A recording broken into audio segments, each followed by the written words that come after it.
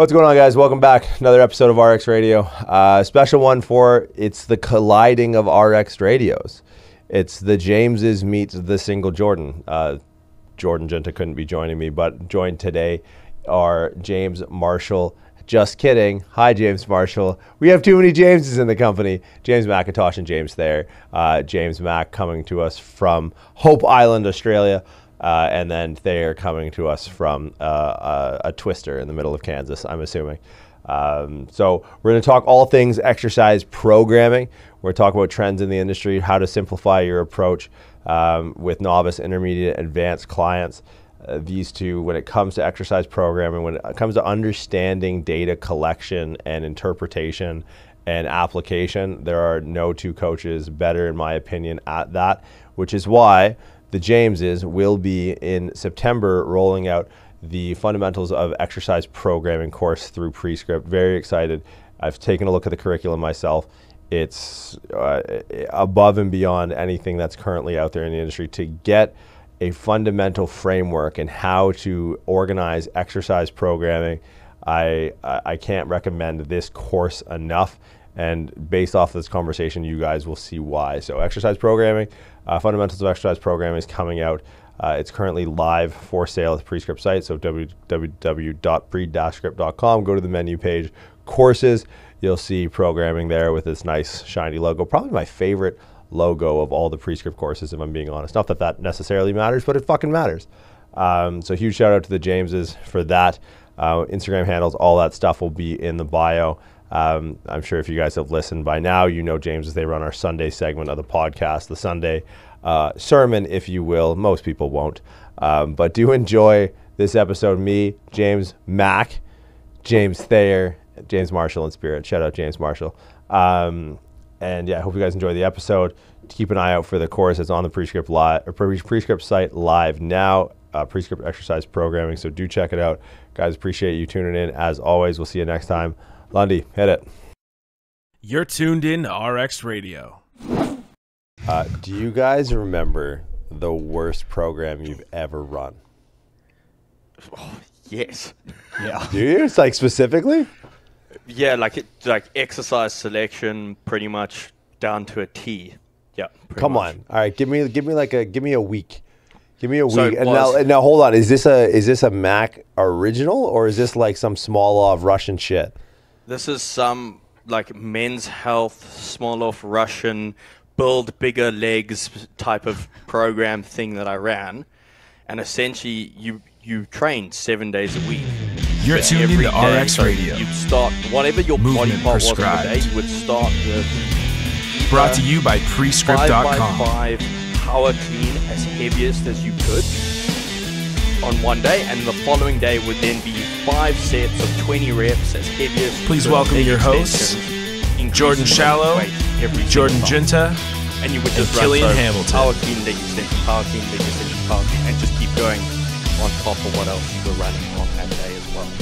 So for those of you new to the Wednesday segment of the podcast, my friend James Macintosh has had a hip replacement. Probably unrelated. I wonder if you could send the bill to like Muscular Development Magazine or whatever the fuck that was. Yeah, that's a really... Now, how old were you and how long did that last for before you're like, nah? 15.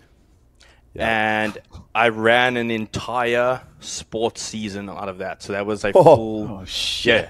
Yeah, full winter season semester, if you were, of like our school. So that's a third of the year, so 4 months.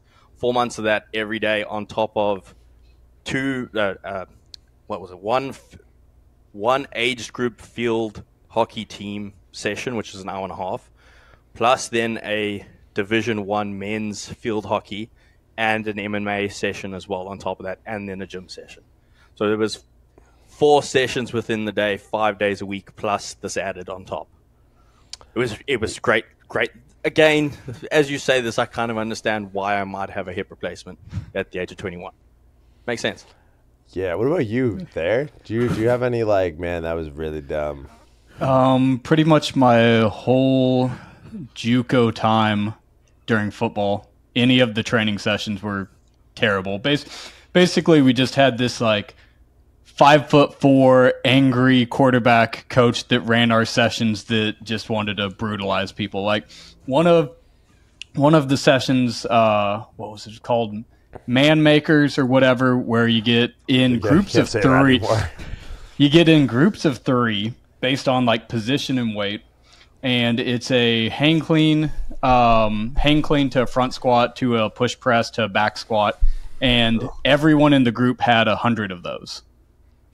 And then afterwards, we split up offense and defense and did farmer carry races with 100 pounds in each hand, handing them off, and broke half the walls in this 2-year-old weight room. So yeah, that one's pretty vivid. Man, I didn't know if I've ever had that. Like, I think I did like squat every day for a little bit, but I don't know. That's biblically dumb. That's like, that's when did you? Okay, like when was the realization? Because Mac, like you're 15, you're playing sport, like you're in school.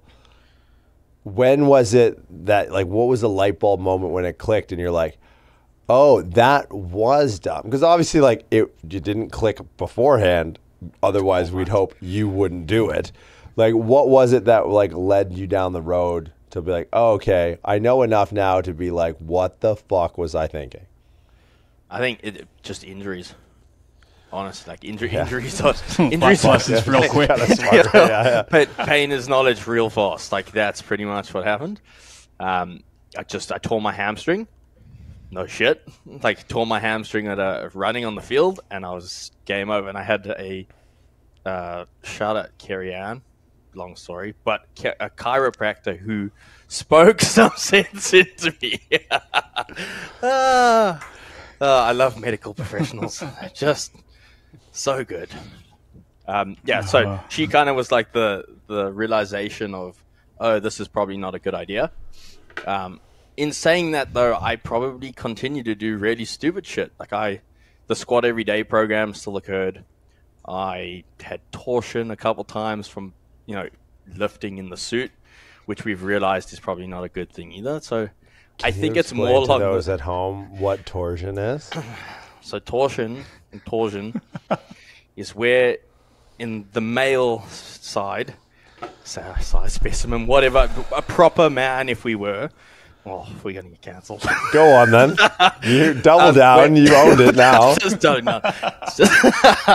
It's where your testicle turns within the sac, essentially, within the scrotum, and it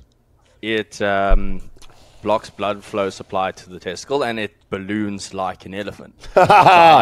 Yeah. It was great. My left testicle just like started swelling up after I think I hit like 225 for a single. So that's kilograms, not freedom units. I'm not that weak. It matters. It does matter. 225 in a single in the suit. And I remember hitting the hole and I was like, oh, that was uncomfortable. And it was okay, but achy. And about an hour later, like I went to the bathroom and I looked down and my left nut was blue and very big.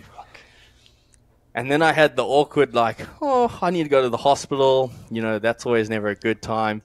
And I just had a very blunt, very straight down the line female nurse who just walked in, shifted my junk to the side like it didn't matter, which hurt more than the testicle.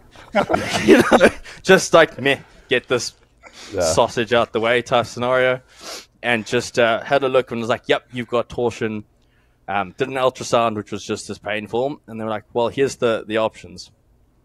Pain relief, anti-inflam, and we hope like hell it turns back, or you're going into the operating theater and they have to turn it back and then sew the testicle back in place. Otherwise every male listening to this right now, thank God it worked and it turned back. Subsequently, 3 years later, same thing happened again, hitting a deadlift. Same thing. So it's not a fun time at all. It's a shitty experience. Oh my God! Again, now, what are you there? Like, what brought you to the light? Definitely never had my testicle turn. Dude, I wouldn't be in fitness anymore. I'd be in some yoga retreat in the south of India. Well, because luckily, like whenever I had a really good high school and junior high program, so like for what it was good for what it was like the bigger, faster, stronger esque is kind of what they ran off with a little bit of variation. So had a good enough introduction that whenever I got into JUCO, into their programming, I was like, this is horrid. That session that I mentioned earlier, I think everyone on the team had scrapes down their necks. Their hands were torn to shit. And it's like, nobody's going to be able to do anything for practice tomorrow. This is dumb. So I think that was the big, luckily that coach got fired for some other shit later on that year. So Sounds about right. Yeah, I think it's more the realization. Did you start asking the question? Because that's what I found myself going. It's like, why am I getting injured? And then I started really diving down or auditing what I was doing. I think that was my light bulb after the injuries. It's like, well, I keep getting injured. I can't be that fucking stupid that I keep getting hurt. There's got to be something that I'm doing wrong. I think that's where I then started looking at what was going on. See, I think at that time for me, I was getting close to potential injury because I'd been through football season, wrestling, track, so I knew what it was to practice and play. Never at 100%, but during that first season, I was like, "Nah, this isn't right." Yeah, it kind of makes sense, I guess. Now, what's the common shit that you guys see now? I would say from an outward coaching perspective, in the industry, I know I always get this. It's like, well, I've worked with everyone, and you're kind of like a last resort. It's like, oh, okay, thanks very much. But in that comes with a bit of pressure, right? If someone works with you and they've worked with everyone else and self-proclaimed to have tried everything else, you're like, well, fuck, I better have a distinctly different method or vehicle of delivery. Otherwise, we're going to arrive in the same place. Now, for me, when that situation gets posed, it's just a matter of okay, well, tell me what those things are. And then that's where I start to gain a lot of market research. I'm like, wow, there's a lot of misunderstanding. And, more often than not, these misunderstandings are common, right? There's some common things that present. What do you guys see in the exercise programming world that is perpetually misunderstood? I think one of the big things that we've talked about before is a lot of times people will look at an issue, start trying to program towards the side effects and not really try to reestablish what the issue is. A lot of times pain, compensation, things like that they're not necessarily addressing what's going on. They're just addressing the side effects that they're finding. And with that, I think a lot of coaches it kind of goes twofold. Either they keep adding to it instead of having the confidence in how they're programming to be able to swap things and not just keep stacking things on top of the program. So running, that's where you get into the 20, 30 minutes of warming up just to try to exercise. Or you get the other end of it where something happens and a trainer doesn't know what to do, doesn't know how to utilize variations, and they just strip everything. Instead of the deload now becomes the program where we just step away from everything. We pull the weight, we pull the movement because we're scared and we don't have answers on how to address that. But I think with that, part of it is the education side of it is having the knowledge of how to do the step down, not a step away. Right. Yeah. So the big issue is just not understanding load management through exercise selection and just being we really only have two buckets that we pull from, squat, bench, dead, leg press, quad extension, lunge, bench press, overhead press, barbell shit, or bird dog curl up side plank. Yeah. And there's not the gradation in between those two buckets. Yeah, and it's also so part of that. I think we've termed it before. We spoke about it before. It's treat the patient, not the monitor. And what that means is the symptoms are everything we see on the monitor, instead of looking at what's going on with that actual person in front of us. So the symptoms are the pain, the inability to do the exercise, or inability to perform these maybe higher progressed movements, instead of looking at the person in front of us and going, okay, what assessments do we let's start with the assessments. Let's start with the intake, which starts with one, what can we do? Where's the dysfunction? Two, what have we done? It's like that's probably one of the big things that we miss, or that I've seen missed with so many other trainers or people that come to you at that last resort. It's like, oh, I'm just going to start you with what I know, instead of going, hold on, let's look back 6 months, a year and a half. What sport did you play when you were growing up? It's like, because of that gives us clues to what we would see now, or what we can see now. So it's like not looking far enough back and assessing from a program down to, how many sets were we completing in a week? Like, what type of movement patterns were we prioritizing versus not? It's like that gives you such a good starting point to then build out a long-term model with the person that you have in front. And that's probably the second side of all of this, is everyone wants that instant result right now.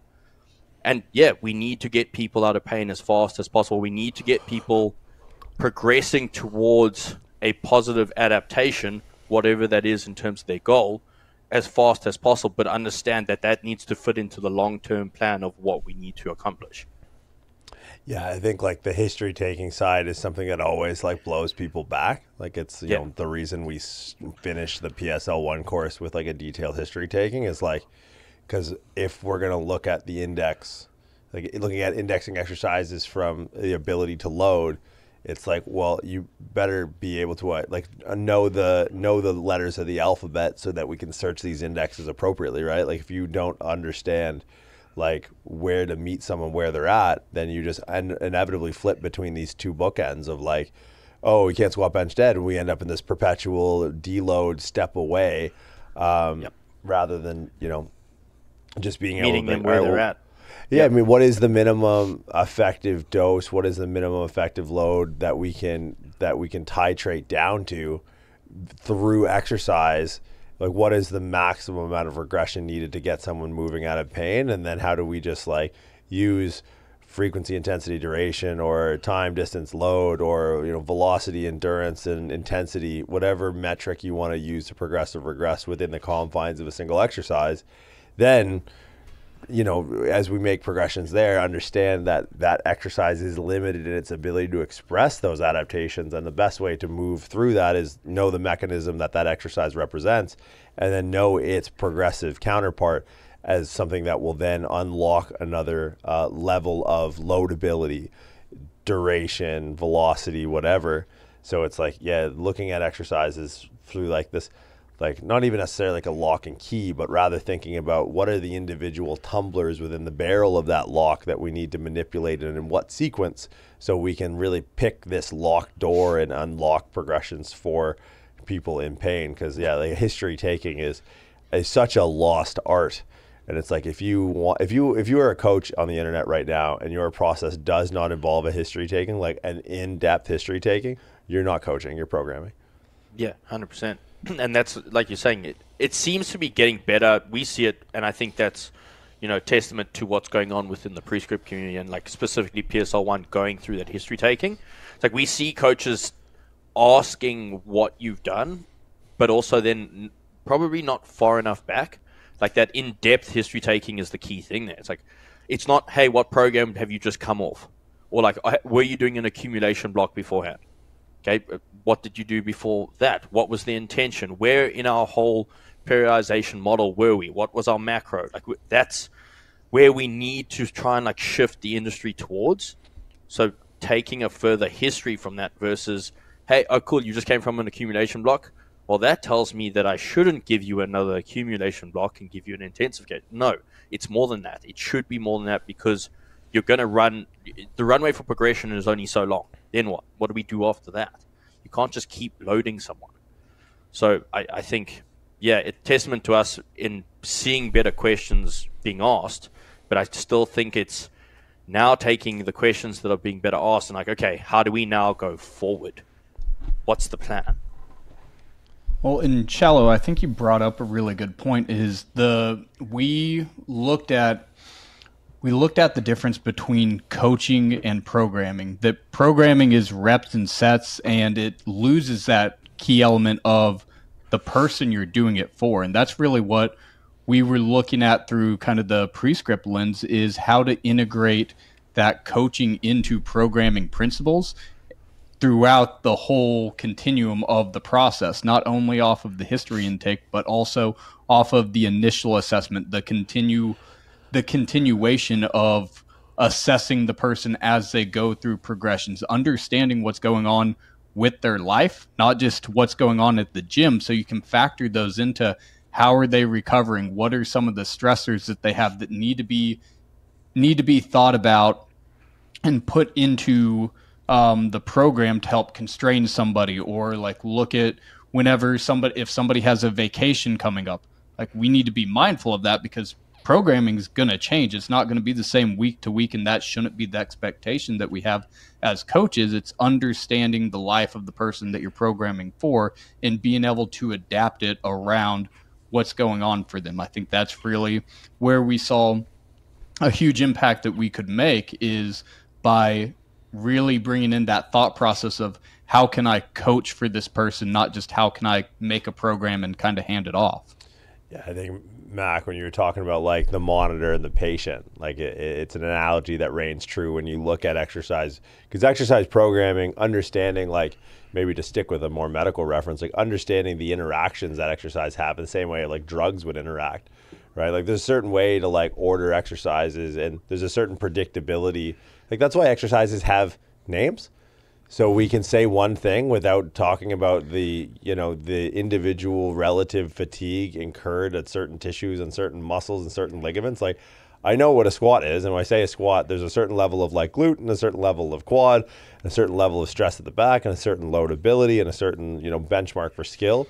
And I could quantify all of these or enumerate all of these and do it relative to every other exercise and be like, well, it's 2 points on low back where deadlift is 8 points on low back, and deadlift is 1 point on quad where back squat is 10 points on quad, and deadlift is 6 points on glute, and squat is 5 points on glute, or whatever. And like we can enumerate that in a very binary fashion, or we can just say squat and deadlift, right? And understand in the back end, like if we look at the tumblers within that barrel of what's stopping someone from unlocking that next level, that next progression, that next increase in weight, or next metric of progress, we can just say one exercise and we understand what that means from an execution standpoint.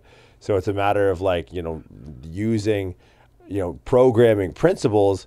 Like you need to know what the fucking monitor says, right? Yeah. Like if the EKG runs flat, you need to know what that means. You need to know it's like, when the EKG runs flat, I would imagine it's like, okay, the person is non-responsive, but the most important information is like, me, like yeah. That's really there's a reason why there's a noise that goes off on the fucking monitor. So like, to remind you to look at it. Yeah, like that's what it's and for. Here's the thing, like God, the damn son of a bitch. The number of times I've heard people use the word lifestyle coach in the last week, I'm gonna jump off a fucking moving train because here's someone who doesn't know how to read the monitor, and you have clients flatlining, and it's just like they're just looking at like, oh, he's just asleep. It's like, no, he's dead, motherfucker. He's dead. And look at the screen. The screen will tell you that his heart is no longer working. And it's just like, and those are people who are afraid. They're afraid of, or they're hyper aware of their inability to assess that metric side of programming, because programming is the understanding of that screen, and it's like coaching is the interaction that you have with your clients that like adjusts your behavior accordingly. And depending on the level of your client, you're going to weigh in and create like a coefficient between that subjective and objective, between the screen and the patient, right? So you can start to, because like, and I think the more advanced, purposeful overreaching for athletes in an off season is something that I do often, especially motherfuckers are taking off for like a week to Cancun. It's like, guess what? You're going to need that week, because I'm going to bury you for for the 12 days leading into it. You're going to have 2-a-day sessions. So it's like, I'm looking at the screen to make sure he doesn't flatline. And he's telling me like, oh, blah, blah, blah. It's like, okay, yeah, I get that. But if, Sally Mae soccer mom starts hitting me up and it's like, oh, the kids are in dance lessons now and the minivan broke down. It's like, I don't give a fuck about the screen. It's like, okay, Sally Mae, like, I'm looking at you, dog. Like, let's work the problem. Let's me and you work the problem, and rather like fuck a screen. You're not flatline. You know, we're conscious. You know, who's the president? What day is it right now? Like, what's your middle name? All that shit. And it's just, that is like, you know, if you want to talk about the art of coaching, there's so many people that try and teach, in my opinion, the soft skills of like communication. It's like, man, I don't think you can teach that. I think you can have an awareness of how it is that you interact with people, and have an awareness of yourself as a person, and have your own style of communicating, and draw people in towards an authentic way of communicating. But like, there's a lot of people out there who sell this idea of, and I don't want this to be too like direct or pointed at someone, but like this idea that, you know, coaches, like, they don't know how to communicate, so like we got to work on our empathy. It's like, you sound like a psychopath. Empathy is like an inherent human emotion. Like, if you are working on that and like faking that and making that an inauthentic pursuit to help like bolster your gaps in knowledge around how do we actually communicate, which is how we communicate with our clients, is through reps and sets, right? Like 98% of communication is nonverbal. And guess what? That movement, selection, exercise order, understanding frequency, volume, intensity, duration, rest periods, all that, those are our nonverbal tools of communication with our clients, right? It's like, yeah, you know your fucking client's dog's name, whatever. But it's like, you know, we need to understand the role that the screen and the patient play based off of the outcome of, you know, the desired outcome and the level that the client's at. Because that's something that's very pervasive right now, is exercise programming is just like thing that's super generalized in a way to just talk about someone's feelings. It's like, you're not a shrink, you're a coach, sort it out. Yeah, but that's it. It's the reps and the sets, and it's the way that you communicate with your client is through those exercises or that exercise selection. The problem is, and this is where we took this model and then found it almost falling short in a way, is that people then didn't understand that, okay, I can talk to you now, but I need to know how to talk to you in 6 months' time. Or I need to know what language we could have progressed to, for example. And what I mean by that is, like, what is the progression, or what is the intention behind what we're going to be doing to achieve your goal at that stage. So what we kept having this like backlash, or this pushback against it, is, okay, I have my client for 12 weeks now. So I know how to speak to them within this exercise selection, hopefully for 12 weeks. But what do I do after that? Because they don't want to stay. I don't know that they're going to stay with me for longer than 12 weeks. So we came up with like this thought process around, okay, how do we take a traditional, if you were, strength and conditioning model around, you know, long-term periodization of creating like a macro cycle, you know, if you were 52 weeks, maybe a year, maybe 2 years, whatever it is. And how do we allow ourselves to be able to talk to your client now and for the next 12 weeks, if we were, but fill that into a phase that then creates a block. And this is part of like the language that we want to bring across in terms of the programming course. It's like this phase becomes, you know, an intention for a block that then makes up this long-term ability to keep talking to our clients to then reach their goal. Because otherwise we're just throwing shit or a shotgun approach at your client with this exercise selection, and they get to the end of the 12 weeks and they go, I want to keep continuing to communicate with you, but what do we do? And you as the coach, or the feedback we got was, well, now I don't really know what to do because I kind of gave them my all for 12 weeks. Instead of being like, okay, I've got this long-term vision for you to get to your goal, get the goal to be achieved, but I know right now I can't throw everything at you to get you there. We have to go through these phases and go through these blocks to be able to get you there, but keep making progress with all of these other factors, keep looking at the monitor, keep understanding the interactions going on with the different drugs, if we were in there, and keep the monitor going, but make you, work towards your goal. And kind of in that model, go ahead. I was just going to say, kind of in that model, it puts the onus on the coach to start looking ahead, because it shouldn't be up. The client has a goal and maybe a want, but they don't know how to get there. That's why they're coming to you. So it puts the responsibility on the coach, as it should be, to, hey, you need to be looking ahead to figure out how to use the intention of these phases to reverse engineer it back So you might be starting at that 12-week package that they purchased, but that 12-week package uses the phases to continue to build towards this long-term progression of success, because it's a term that, or a saying that we actually took from you, was clarity of vision, fluidity of process. It's, if you know the direction and the path that you need to go, you can be fluid in the steps that you take, the distance or the time it takes. And that's really where we try to work in the phase. Is it's not hard set of, hey, this has to be a 3 to 4 week and then you have to move to the next thing. It goes off of not only the coach being able to assess where their client is, being able to meet them, but also using that to, hey, they need to extend a little bit into this phase. Maybe we need to spend a little bit more time in a GPP phase because that's where the client is right now. And we need to get them more proficient at the movement to be able to progress to more difficult exercises, or even to be able to touch load or reps or sets. And so with that, the coach kind of looking forward to be able to reverse engineer back and work off whatever they're given based on the session packages, based on the time that they have available. But like Mac was saying, it starts that conversation right now, because something else with trainers, they're terrible salespeople. Right. By and large, any of them working in a commercial gym, like if you do your initial assessment and it's the free assessment, if you wait till the very end to now mention pricing and packages, you've already lost that. Like that, it doesn't have to be built up into this big sale, because you communicate that throughout the whole session. And similar to trying to get a client to reuptake on working with you on that continued communication, you're talking about the direction you're going to go. Hey, we have these 12 sessions to work together. In 52 weeks, this is where I want to go. This is the time we need to get there. This is where we're at right now. But the conversation isn't at the 12th session. Be like, hey, do you want to sign up now? Here's all the things. It's over 12 weeks or whatever it is.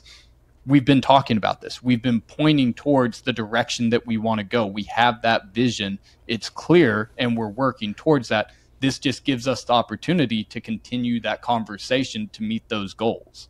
Yeah, I mean, grooming that experience is so useful, because your clients, I mean, you're not your client, and in so many ways, like, you know, to steal a Baxism, to know what it's like, and none of us will ever in our lifetime know what it's like to be weaker than gravity, like to know the limitations that come, both mental and physical, with being, you know, detrained, is not something that people who train understand.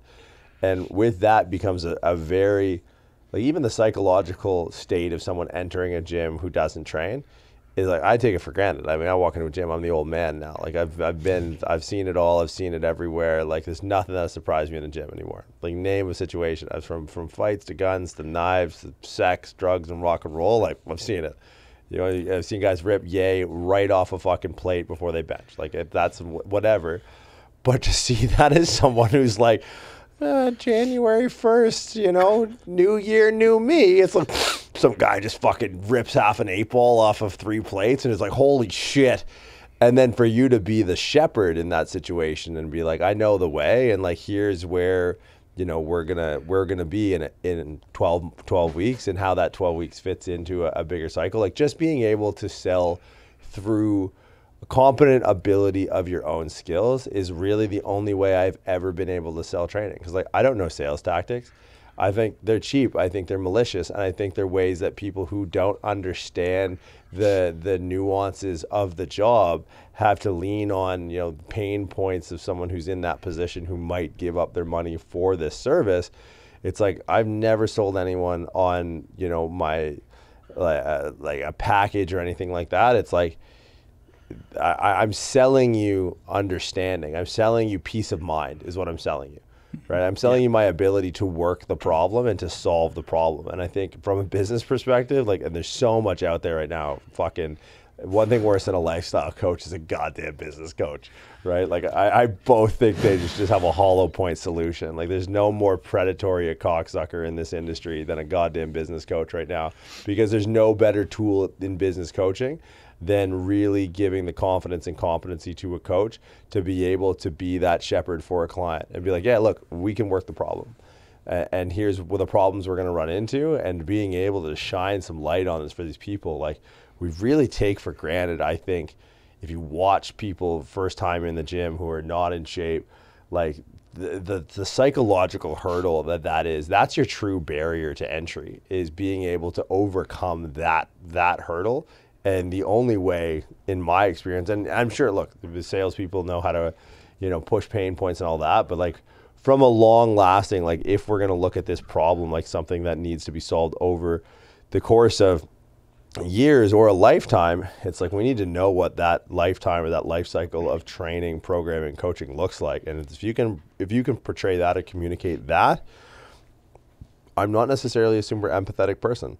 When I talk to people about fitness, I'm very cut and dry. It's nice that I've worked myself into a corner where I work with people who don't need a lot of the emotionally stuff.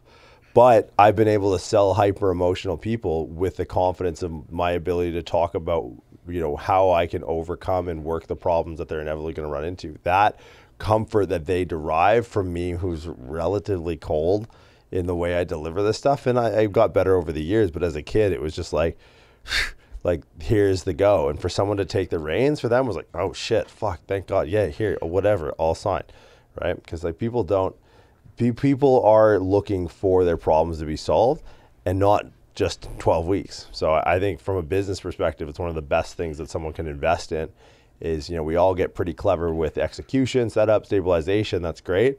But if you can't lay out a roadmap for your clients to follow, it's like you're not going to have any clients. Yeah. Or you'll have, this constant return or constant flow of just in and out and churn and churn and churn. It's like the life cycle is so short in that perspective. Like, we want you to imagine how much time and effort do you put into getting and acquiring a client? It's quite a lot. Once you've got that client though, and if you keep them for the next 52 weeks, whatever, it's like, hey, I don't have to go and try and get another client.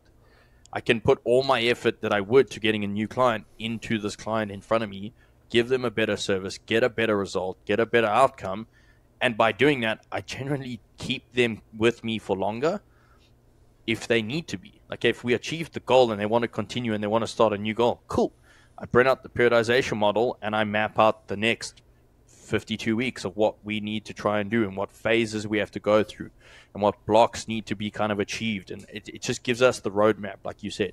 We can put or pave that roadmap in front of the person and show them where you as the coach are going to lead them. You've got them bought in for that whole period of time, no matter what. Now it's just your job to kind of get the results. Yeah, and I think from that is another great business play, right? Because if you keep someone for 52 weeks, it's going to be 52 weeks of them telling their friends about the results they're getting, 52 weeks of reposts on the gram, 52 weeks of results that you fostered under your guidance. And then all of a sudden, it's like you're going to have a wait list, right? Yep. Coaches that don't, like, not to say that you need a wait list to be a good coach, but if you're in it for the long haul, it's like that's what people want. Like, people don't want to get into training for 12 weeks, right? People inherently know that this is a lifestyle thing that they want to adopt and they want to enjoy, and the way they do that is by seeing results. And so it's like, from an acquisition and retention standpoint, to kind of like, paraphrase what you were saying earlier back, it's like understanding exercise programming is probably the single most valuable tool you can do or you can have for your business to minimizing your acquisition costs and improving your retention rates. Yeah, that's what I was trying to say. You just said it much better than I did. That's why we do this. Well, and I think, again, it just highlights the point of being able to get clients, being able to program based on your competency and skill as a coach and not fear mongering. Because I think we see that a lot in the industry too of, that look exactly that you don't have, you're doing a bad job if you're selling fear. And like, that's your go-to. Whereas if you're confident, if you know what you're doing, you can reveal the path and give the direction and help lead the way for that, instead of just trying to accumulate these people of just fear-based mentality to continue to sign up because they don't want to get hurt or they don't want to they're afraid to do certain things instead of opening the door to the potential of opportunity by showing them, hey, we can accomplish this. We can do more. You're not limited to these options. There's more to life than just staying in this little box. Yeah, I think hope trumps fear 10 times out of 10 every day of the week. And I think if you can sell that, and that's the roadmap out, like I always think of like a lot of like the Batman movie where they got to jump out of the giant hole. If you think of that, like, because that hope is weaponized, and it's like if you're a good coach, you can make that leap for your client, right? You can prove that it can be done, and if you have a strategy to pull them out of that hole, they've been sitting in the bottom of that hole for a really long time, and it likely, if you know, the hard part with diligent coaches, they usually don't pay attention to the visceral, outward-facing things that are going to entice someone to work with them. And that's why they often get deprioritized to the bottom of the list. And it's always the last person, you know, that someone turns to get results. And it's like, that's fine because, you know, the shit rolls downhill. And if you get really good at giving these people who have sort of been, you know, proxy to this shitty service, if you can give them hope and then give them results, it's like, you can really change the way that they look at exercise fundamentally.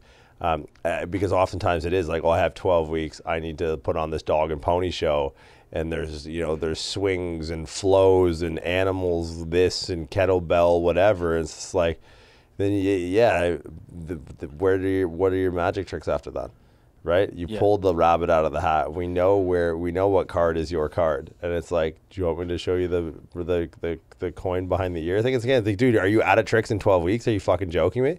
Right? Rather than having like this stratified, tiered level approach that builds upon itself, not only for the sake of, you know, clients' results, but also like maintaining interest and maintaining buy-in in the process. Like, I think there's so many parallels to like optimizing your approach to business and optimizing your approach to results. And I think a lot of people just look outside of exercise programming to optimize their business. And it's like, everything you need to know is everything you need to do and nothing else. And so it's always like frustrating to me to see people turn to, you know, and invest, not even invest, because an investment would be learning how exercise programming works at a nuanced level. Donating your money to people from a business perspective, it's like, you're still going to run into the same, you know, logic traps of your misunderstanding of how this whole system comes together in the long term or even in the short term. So it's like, it's been such, for me, like to realize that the more I knew about exercise programming and its effect on, like, you know, or how we assess the screen and the patient, as it were, the better my personal training business started to do. And that's like, and the more I invested into understanding exercise periodization, programming, and all that, the better my business did. So like, I never had to look at a business coach or any sort of, you know, bullshit ancillary service like that, because I could just, you know, I had a fucking ridiculous wait list because I just knew how the thing I was supposed to be good at, how it worked and how to do it. Like, it's not much more complicated than that. No, you just mastered the thing that gets results. Funny that. It's funny how that actually helps you, you know, make a better business. Yeah. Yeah, I think there's such a need for that paradigm shift in the social media space. Obviously, like, storytelling and authenticity and integrity are things that, like, you know, those might be hard to teach. But if your main focus, like, you know, if the performance of your client is your ultimate proxy and you do and exhaust your resources and efforts to improve or expedite their ability to reach those performance goals and make it both an objective and subjective improvement, I don't know. I don't know a better tool to have. Like, you know, I don't know. I don't think ClickFunnels is going to do it.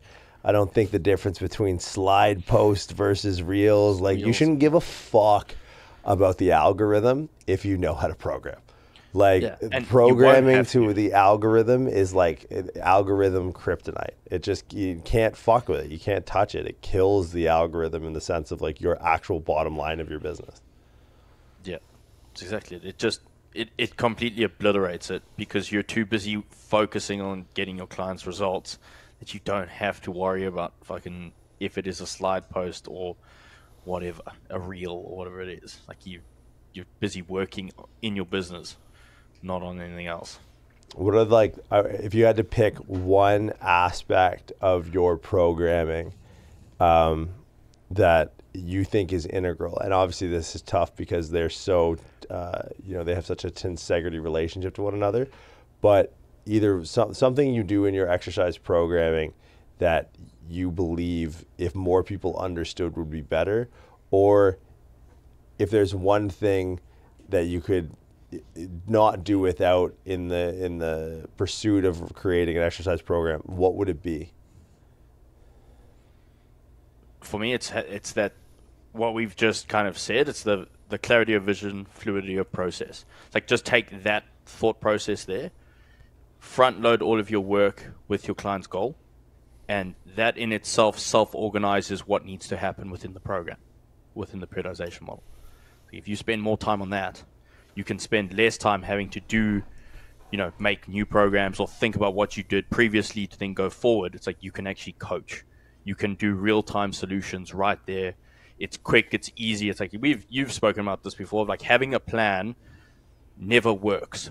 But it's the fact of that you have the plan and you've made so many plans every time that when the plan fucks up, you have a new plan like this straight away because you know exactly where we're going, but it's the fluidity of the process, the fluidity of these phases that we've created in this model that allows you to just keep the ship going. I think I'd kind of build off of that too, is just like simplifying the process that that in having an in-depth exercise index, you understand how to transcend between one exercise to the other, and your programming doesn't look like random chaos where I'm jumping from this big exercise to the next big exercise. We can see the long-term progression to get from one spot to the next spot, but also keeping it simple. Like the realization, I think one of the big things that stuck for me with just Prescript in general was the two tenets of stability, like center of mass, basis support. Either deviate the center of mass, make a longer or shorter lever, and expand or reduce the basis support. That's progression and regression simplified. Apply that to any situation that you're working on with your client. Right there in a real-time solution, you have the ability to create a movement solution just based on one of those principles and applying it. And now it's gone from, as a coach, I'm lost because I had this plan and this exercise, and I don't know what comes next, to I can make it simple to be able to follow, to continue to progress and be. But it also comes from that coach going and expanding that index on their own and understanding how these things work together and how there is that connectivity between exercise through position, through force production, things like that. It's whenever coaches don't kind of explore that a little bit on their own, they get so stuck in this is an exercise in isolation, this is an exercise in isolation, with no path forward or backwards.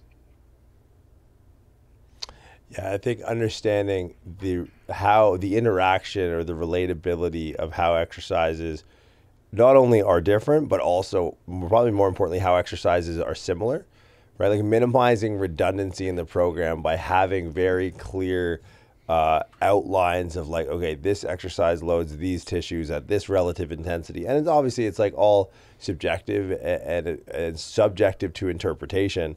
But I think that's one of the things that having a robust framework around building exercise programming, it minimizes all the noise of extraneous or, duplicated exercise selection. And maybe not duplicated in the sense that, you're doing 2 leg presses. But if you don't really understand the mechanics of a hack squat, and this hack squat is kind of a little bit more horizontal, or this leg press is a little bit more vertical, and it's like, well, you're kind of just doing the same thing. You're loading the same tissues over and over and over again. And it's like, I think that's where, one of these models, or having such a robust model as is in the course, is that it minimizes redundancy and it actually buys back time for you to start to, progress and regress different or complementary adaptations, right? Like a lot of people will chase chase the same carrot for an hour. And it's like you could achieve that stimulus required in 10 minutes if you knew what exactly you were chasing, right? And you know the most expedient route to take. So you can look at, and this is where most of your clients are hey, yeah, I want to look better naked. Okay, what does that look like, right? Like it looks at maybe building some sort of work capacity, having something that looks like an increasing ability to recover. It looks at, overall motor unit recruitment. It looks at, isolated bouts of higher volume, tissue load from a metabolic perspective. And it's like sometimes, you can, if you know how to chase those things independently through exercise, you can really make some meaningful strides in a single session towards those goals, and string a few of those sessions together and watch your clients really transform, right in front of your eyes. And then, you don't need to do all this extraneous other shit. It's writing like intent-based exercise programming rather than exercise-based exercise programming, which is probably one of the hardest paradigm shifts. But when we understand, not where to stick the key, but rather how each individual tumbler in the barrel is playing a role in unlocking, the progressions in our clients. The goal is to not be, a guy with a key. The goal is to be a locksmith, in my opinion, and understanding the fundamentals of exercise programming is so important in acquiring that skill as a coach. Yeah, pretty much it. And I think that's part of the conversation around understanding those individual tumblers is seeing programming through a larger sense that this is the selections that we make. Load management should play into it, fatigue management, recoverability, like those all need to be factors that contribute into how we're organizing and how we're selecting. That a lot of times, like you said, I think it's somebody just with the key looking to stick it in and try to unlock it instead of knowing the fine details to open up potential impossibilities. Yeah, because I look at it from a mechanistic perspective, and I think, I love this analogy of like dogs thinking that barking unlocks doors, right? And I think a lot of coaches, but the thing is, and I love a good analogy. That initial, because it's a very common way to describe the importance of understanding mechanisms. That analogy usually ends as the person with the key. But that analogy, if you really play it out in real time, and the goal of a coach is, yes, most coaches are at the level where they think, barking opens doors, in the sense that if they do something long enough, if they do something heavy enough, if they do something hard enough, if they do something on short enough rest periods or frequent enough, that, they will unlock that adaptation. And then I think, the industry has, by and large, and it's hard to realize that some days, has gotten somewhat smarter. And most people will look at that scenario and be like, oh no, silly dog, you want to be the guy with the key. But there's no other there's no greater demeaning feeling in the world than being the prick that left his fucking keys on the kitchen table. And then it's the guy who really doesn't understand how locks work, because he's got to call a real guy that understands how locks work, right? So it's like the locksmith that pulls out the pick set and the flashlight and then breaks into your crib in 30 seconds. Is like, that guy knows how locks work, right? You should know where your keys are, and sometimes you forgot where you put them. So it's like the goal shouldn't be, yes, the industry is a bunch of dogs barking at doors hoping that they unlock these adaptations. But I think, if training is ever going to be what it can be at the level of intervention, we have to set our sights on being locksmiths and being able to understand these mechanisms, and then sequentially putting them together so that we can unlock these adaptations. Because like results are something that, long term, we're always going to move the goalpost. There's always a new horizon. It's definitely like part of our biochemistry to operate at that level. But we can reach horizons very quickly if we know how to navigate this terrain, right? So that's something that I think, again, from a business perspective, talking a little bit more directly about the programming course, a lot of people don't have the confidence to string these things together and merely are masquerading as confident with a bunch of keys. But it's like, unless you know how those tumblers interact, you're not going to reach those horizons really quickly. You're not going to unlock those doors really quickly. And the second you start doing that, that's where, that experience of doing that allows you to start to be, more forward and confident in the way you portray your services and, be able to get better results as a consequence of that. And then that in itself speaks for itself. And then your business begins to, steamroll as a byproduct, because sales is fundamentally one of the issues that I think drives continuing education. People are like, I don't know enough. That's why I'm not successful as a coach. And it's like, well, maybe you just don't know the right shit. Yeah, I find they're just not going. They're not asking the right questions to then fill the knowledge base that they're missing, and that's why we've created this course in the way we have, and we're creating it in the offering we are, because you can be a very advanced trainer and still kind of put these things in, or you can be just qualified, and you can come in and learn this principle based to programming and apply it on both ends. On both ends, and fucking be able to actually make a meaningful impact in your business. That's the goal of this course, is you can be in a class with highly intellectual individuals that have been in this for a very long time, or you can just be coming into the industry. If we get you now in the industry and we teach you this from the very beginning, you're setting yourself up for long-term success. Right. All right, so let's talk about the course. September, prescript programming. Yep. We're going to have 2 lectures a week, same lecture, different time zone. Yep. We're looking at 10 weeks? 8. About 8 weeks. Yeah, About 8 weeks. 8 weeks with the fluidity of process. Right, yeah. The essence of the course built into the delivery of the course. It's art. Yeah, so it'll be at least 8 weeks is probably what we'll put in the course material. And then with that, like all Prescript courses, you're going to get access to Prescript Collective, which will allow you to strike up dialogue with obviously the Jameses, as well as the community of Prescript coaches. I think there's rarely something in the collective, in the Discord channel, that when peeled back a layer or two doesn't land somewhere in the realm of exercise programming. Right, when we see, a technique in isolation, the first thing a diligent coach does is, what are the interactions, right? What is this technique interacting with? What is this exercise interacting with as far as its contemporary exercise in the current training block at hand?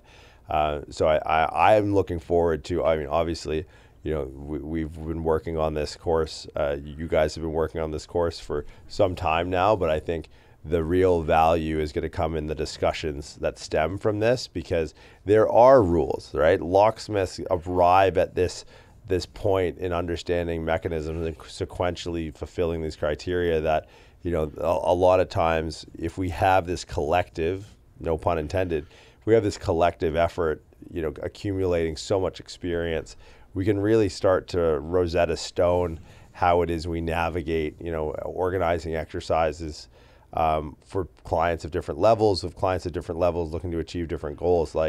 That's what I'm most excited about is going to be, the communal aspect. As always with everything we put out, the community aspect is always the part that rips. But yeah, so we're looking September registration. So, guys, it's up for sale now on the website. So if it's something that you're interested in, we actually have a programming webinar, so feel free to check that out. If you haven't been able to sign up, just send us an email. We'll get that over to you. Obviously, the Jameses run the Sunday podcast. So if this is your first time, if you're just a Wednesday guy or gal, be sure to check out the RX Radio on Sundays as well with them. And then in the meantime, guys, any closing notes before we wrap on the day? Just excited to see you in lectures. That's pretty much it.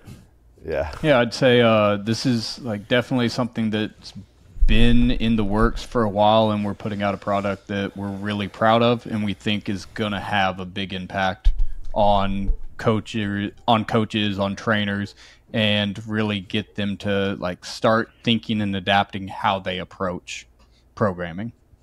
Yeah, I think that nails it. All right, gentlemen, appreciate your time as always. We'll see you. I don't know. I'm probably going to text both of you before the night's out anyways. But yeah, I appreciate you guys putting this together. It's definitely going to be something that rounds off our curriculum moving into the end of this year and moving forward into what I'm sure will be, advanced principles of programming spoiler alert, in 2023. So guys, I'll see you on the podcast on Sundays. I appreciate your time as always, and we'll see you guys next episode at RX Radio. So appreciate you guys tuning in.